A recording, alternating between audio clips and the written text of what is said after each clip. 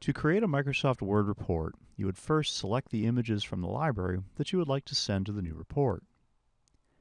Click the down arrow next to Generate Report. The Word templates will appear in this area. These are the default templates installed with Tools Plus. Click on the desired template to begin creating the new report.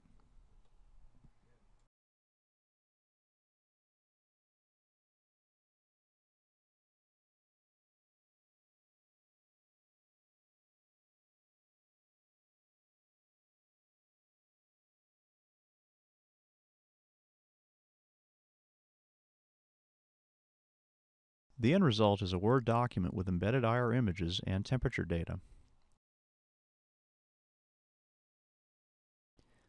You can save the report as a standard DOCX Word document. Because the images are copied into the Word report, you can open it at a later time to perform additional measurement and analysis. This is a key advantage over the PDF reports created with FLIR Tools.